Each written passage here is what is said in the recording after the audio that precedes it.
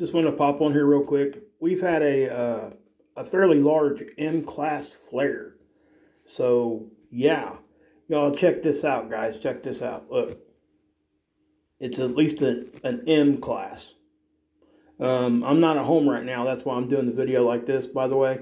So I apologize if it's not up to the quality I usually put out. But I just wanted to bring this to you because this happened. And this actually, you got radio blackout minor conditions right here.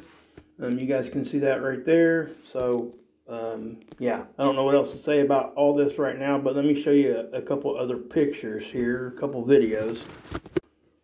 Like I said, guys, this is I don't have my computer with me, but I wanted to bring this to you. So this is the M-class flare.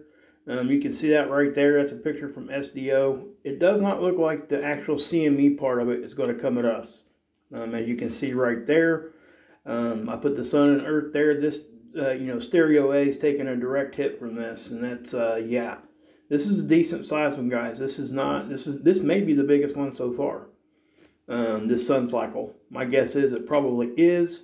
But what I want to say here, guys, if you look at this, this is yeah, it's not small. And this is going to be directly earth facing in about a day or so. So right now nothing's coming at us, but it could here in the future. We're going to have to watch this sunspot really close, but we had radio blackouts, so there you go.